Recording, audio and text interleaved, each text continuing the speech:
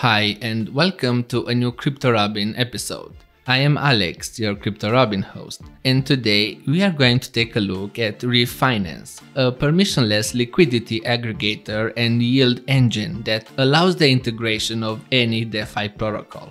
Before that though, for the latest news and reviews of the crypto space, you can find us on Instagram, Facebook, Twitter, and Telegram. Plus, for more crypto information and education, you can find us on the Cryptonomics YouTube channel. We'll leave the links in the description below and in the pinned comment.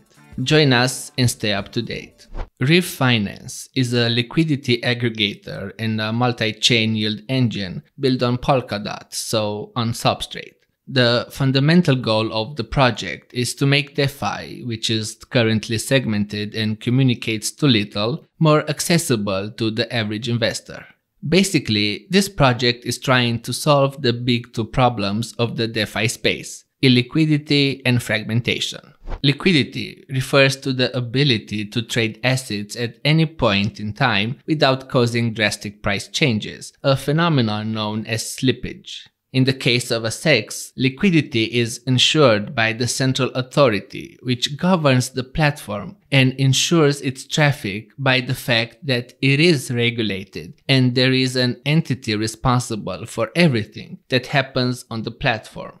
This gives people the confidence to use such an exchange, but it makes it possible for the central authority to charge fees, and it is based on the idea that client funds are safe in its hands. DEXs, however, due to their decentralized nature, can only rely on certain mechanisms to attract customers, which are usually based on rewards, and this offers a greater degree of freedom. Given the fees of CEXs, as well as the low liquidity and high slippage of DEXs, Reef Finance has come up with a solution that is somewhere in the middle. It is no secret that there is a fairly high barrier to entry in the sector, due to the complexity of using certain platforms and the necessary financial knowledge. DeFi is closely related to group psychology and trends, so here are two other aspects that the user should be aware of. We also add to this the fact that each protocol has its own use cases and that several projects are fighting for supremacy in a certain field, and we can see how fragmented this sector is. What do liquidity aggregator and yield engine mean? A liquidity aggregator, in our case Reef Finance, is a platform that accesses the liquidity on different CEXs or DEXs and brings it to the user, thus making the whole process easier. It integrates even more protocols into a single one and eliminates price discrepancies. A yield engine, at least in this case, is a basket of digital assets in which a user can easily invest cross-chain while earning yield. The yield engine finds the best opportunities to generate yield across the entire DeFi spectrum, provides assurance through integration with different protocols, and works based on artificial intelligence and machine learning. Reef Finance, through a blockchain that is based on a series of smart contracts and is comparable with Ethereum virtual machine, combines several products into a single ecosystem.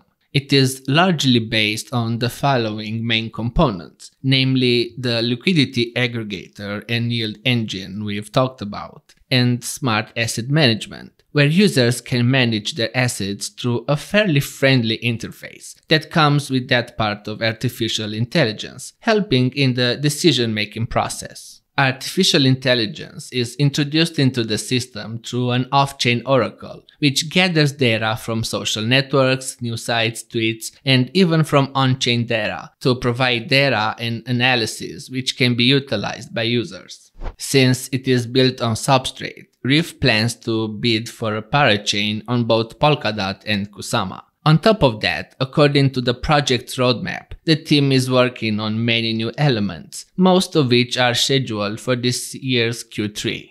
The test version of the Mainnet was launched on May 20th this year with the idea of having a network that works identically to the main network, only that developers can reset it to the initial parameters at any time. The reason is simple. If during this time problems of a technical nature arise, everything can be reset. After this 30-day interval, as announced by the team, the transition to the chief mainnet will take place smoothly, and the new mainnet will no longer be reset. At the center of this ecosystem is the Reef token, with a maximum supply of 20 billion and a circulating supply of 12.6 billion. The token has several functions within the ecosystem. Fees are paid using Reef. The reward structure in staking also uses Reef, and there are other network collators that play an important role in supporting the platform. They process transactions, implement smart contracts, and propose changes, functions for which they are paid, of course, in Reef. In addition, through the DAO structure, users can be part of the decision-making process. The voting power of any entity or individual is directly proportional to the amount of Reef they have staked. Reef Finance has many interesting partnerships, such as with Chainlink, Merrick, Tron, and Harmony. But the most important is probably the one with Binance Access that allows you to buy cryptocurrencies using fiat. Through this integration, the liquidity on the platform is also expected to increase. If we look at the roadmap, we see that the team comes with improvements and updates constantly. Some of them are the Reef debit card, the auction for the Kusama parachain, and fiat gateways. What is worth keeping in mind regarding this project is that DeFi faces many obstacles on the way to mass adoption. These include, as we have already said, interoperability and fragmentation. In order to benefit from all that DeFi can offer, interactions with many different platforms are required, and many of them are complex for the average user. This creates a psychological barrier and keeps many potential DeFi users at the entrance, waiting for more simplicity and clarity. The fact that Reef wants to take down those obstacles gives it a solid use case both now and in the future. If Reef manages to do this and the platform continues to attract users and facilitate access to DeFi, it can grow a lot in the future. At the same time, this niche is a highly competitive one, which makes it all the more necessary for the Reef platform to be constantly improved. Reef has real potential and support from the community, so it remains to be seen how the product will evolve and how the parachain auctions on Polka and Kusama will go. That's all for today. If you enjoyed our video, don't forget to like, subscribe, and ring the bell to be notified when we publish a new video.